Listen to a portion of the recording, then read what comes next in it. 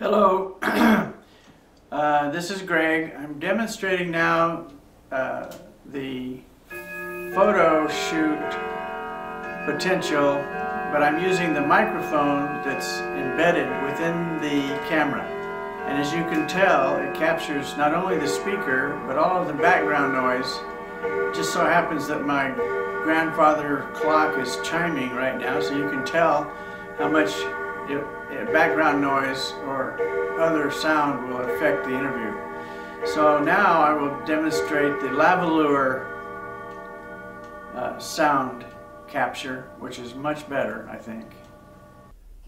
Okay, so now I'm going to demonstrate the use of a lavalier, which is a lapel mic. You just simply pin it to your collar or your shirt, and it records the audio and much clearer, and it separates out the background noise so you can pay attention to the answers being explained and be less distracted by external sound.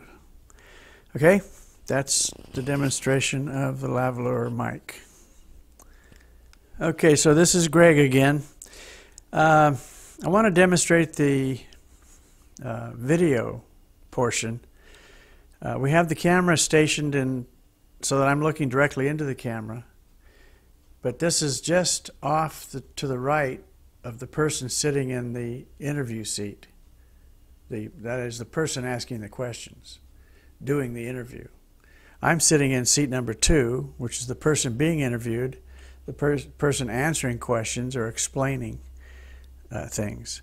So the camera is facing me now, but when I'm looking at the person that is asking me questions, what I'm trying to do is capture the answers being given as if the camera was observing the interview session from a second person or third person perspective. In other words, I'm not speaking directly into the camera. I'm actually looking at the person that has asked me the questions. Now we're going to have another camera focused on chair number 1, which is the person asking the questions or doing the interview. And so we're able to cut back and forth. When one person begins speaking, we'll cut the camera to view that person and possibly cut back when the person's finished and cut back to the other person, back and forth as each person is speaking. I said that kind of, it's kind of mixed up the way I said that, but you got the picture. Now I'm going to look back at the camera. If I ever want to look at the camera and answer a question, like let's say for example, I just want to say who you are, where you came from, what your background is, what your qualifications are, and why you're doing this interview. Then we cut back to the person that's asking the questions and we begin the interview. Okay, this is Greg again. So now I'm sitting in chair number 1, which is the person conducting the interview. I'm looking at the camera at the moment, but let's say I'm looking at the person that I'm going to be talking to. So this is the picture that you're going to get. You notice how the camera, both cameras are not in view, only the subjects are in view, and they're having a conversation with each other. And each time someone speaks, the camera will be the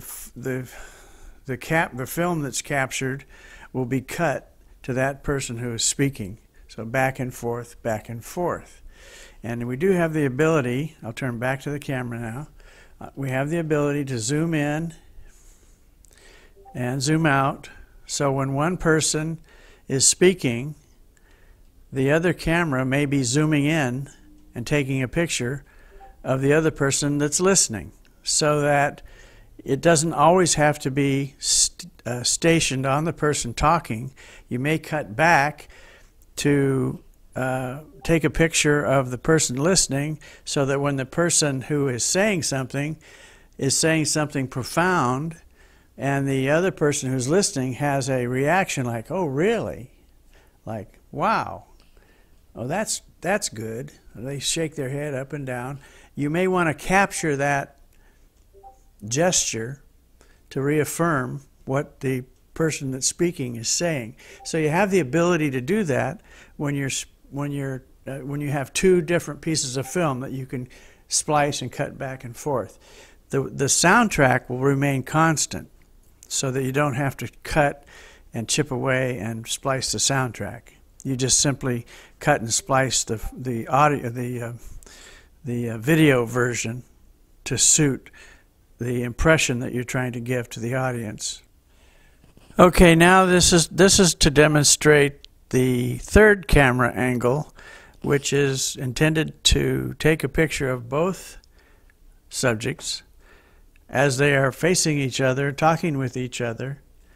It gives another sense of bringing you into a third-party perspective, as if you're observing two people having a conversation, and it just demonstrates the presence of the audience, being able to listen in on a very important conversation. So now this is chair number 1, looking at the camera.